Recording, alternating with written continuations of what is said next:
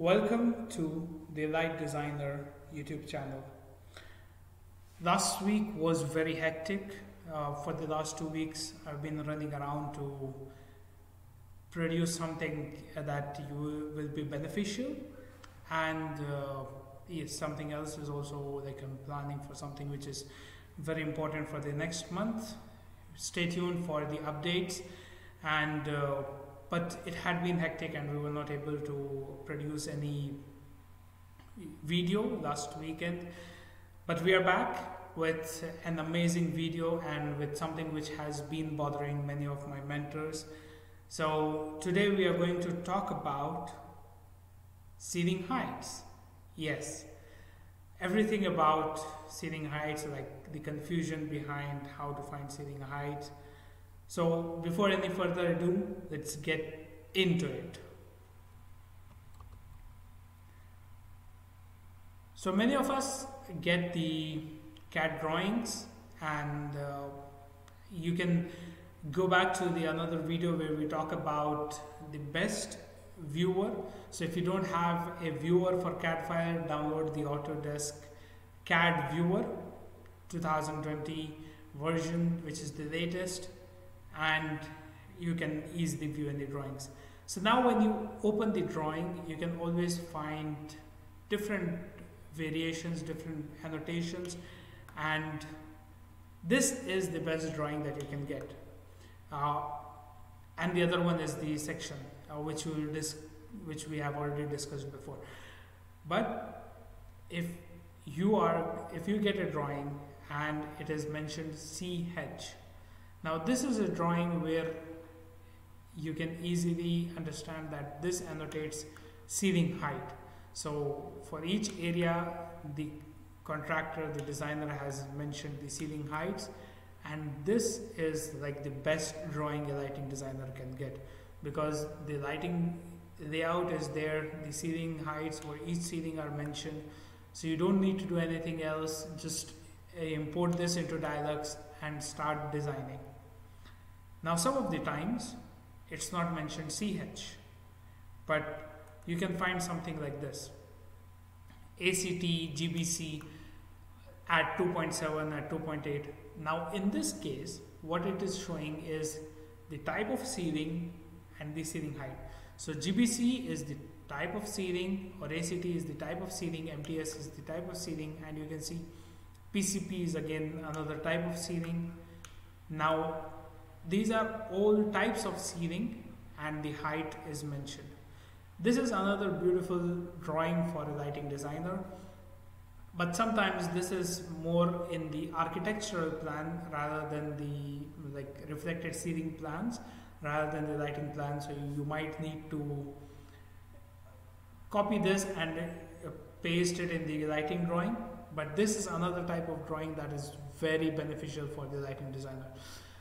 Now these are some of the drawings that are very beneficial for lighting designer. Why we are discussing about ceiling heights? Because yes, in reality a small 30 centimeter difference, 10 centimeter difference does not make much of a difference in the lighting layout or the lighting lux levels.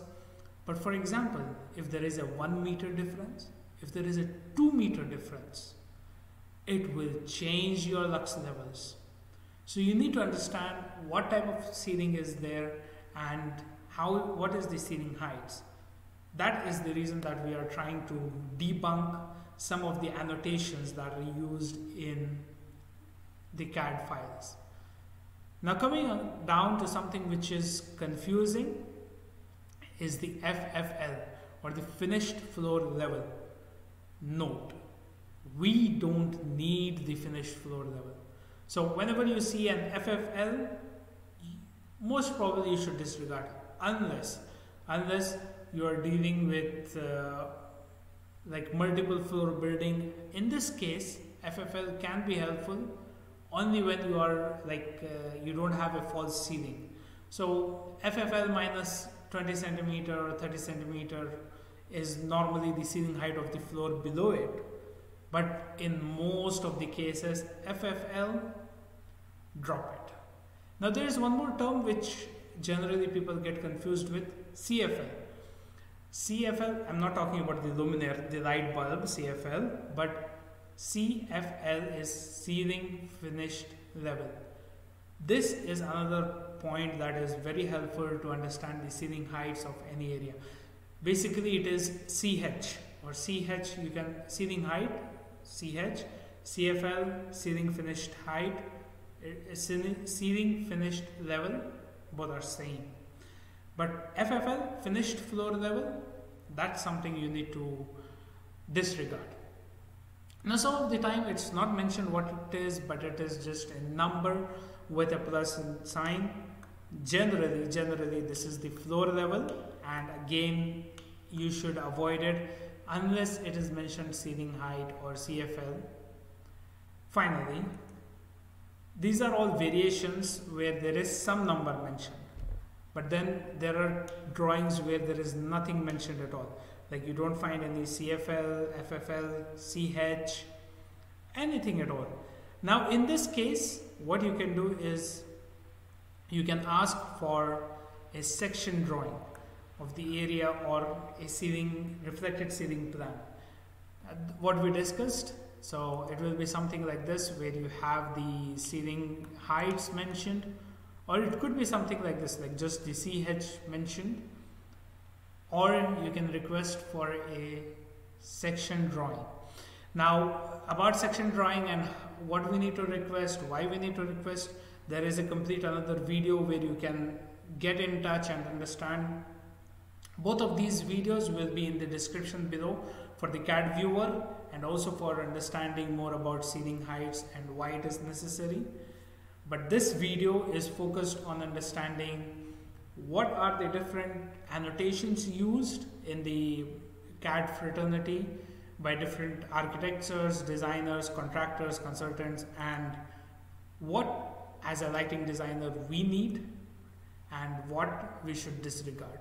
Remember, FFL, finished floor level, or any numbers with a positive sign unless referring to CFL, CH should be disregarded.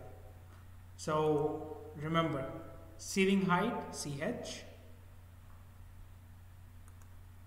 ACT at or GBC at or type of ceiling at, or CFL, ceiling finished level. Now these are a few points that will be beneficial for you and you can use them, and hope this video clarifies your doubts about CFL, FFL, ceiling height, how to get the ceiling height. And at the end, remember, if you are facing any issues or if there is a question, go back to the contractor, check with him that what you are seeing, is it the right number or not. And if you are still confused, ask for section drawing. Section drawing. Remember, if you have any confusions, ask for the section drawing. If you have any questions, queries, feel free to type them in the comments down or send at askthelightdesigner@gmail.com, and we'll be more than happy to incorporate that in our next video. So that's all from me.